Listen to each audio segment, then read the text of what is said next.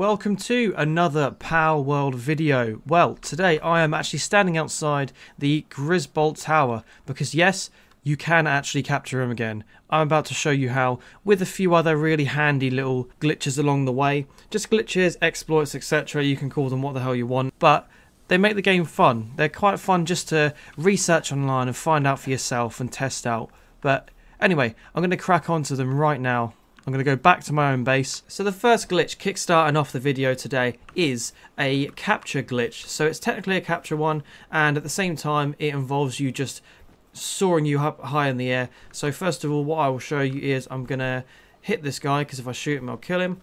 So I'll get him down to pretty weak, and then I will throw a ball at him. Right, there we go. So I'm just going to throw the ball at him, and you literally climb on top of the ball. And once it captures him, it sends you absolutely flying in the air. Perfect for getting around the map at early stages, because I can just go anywhere. This is absolutely brilliant. So, as I just said, the boss tower capture is back.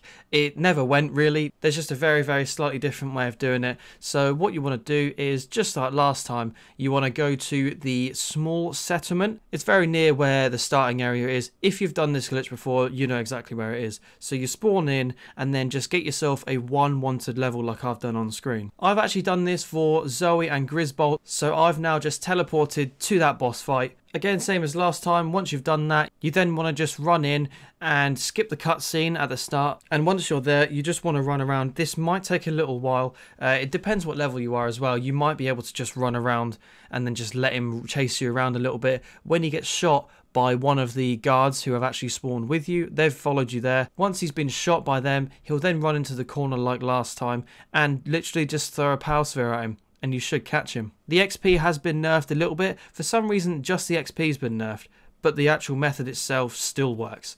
I don't really understand, but there we have it. It's very good. I'll just quickly add this in. It's not really a glitch. It kind of is, but it's not really that game breaking at all. So with the durability on your food, you see it's got 4 minutes left. All you need to do is simply just at the top here, click on sort. When you click sort, it sorts everything up to go right to the top of your bag, and as you can see, it just resets the timer. So I click sort again, resets the timer. So the next little glitch slash exploit type deal that I've got to show you today is one with your pals. So I've got 2 dead pals here, and rather than waiting the 10 minutes, you can go to this thing here. I think it's called the pal cage, the viewing cage or something like that. So you just go into it, interact with it, stick your pals in like that, and they actually are revived and they're back. So I can put them back into my inventory and he's alive. There we go. Very simple stuff. It's so quick and easy to do. So last but not least, this might actually be one of the best ones there is. Different materials in this game are really important. For example, iron is really important, or ingots should I call them.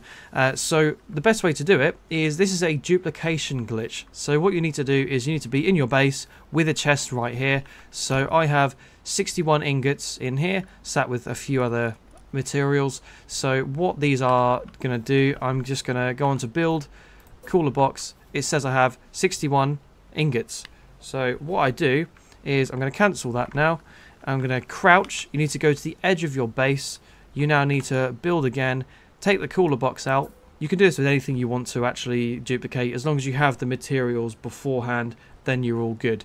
So you want to go right to the edge. So if you go to the edge, you can see it's really tricky to do actually. So I want to build it, and then as you build it, you run off to the left.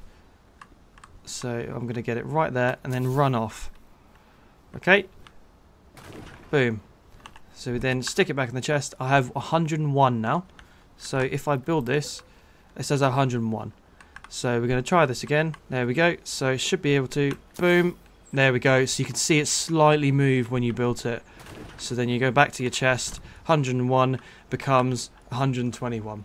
So you can keep doing this for as much as you want, just to get all the resources you need, because iron can be a pain to get sometimes. Yeah, you can do it with anything you like as well, so it's actually brilliant. So yeah, that was about everything. So thank you very much for watching. If there's any more glitches that you might know about that I wasn't aware of, please let me know down in the comments below and I might cover that in a video.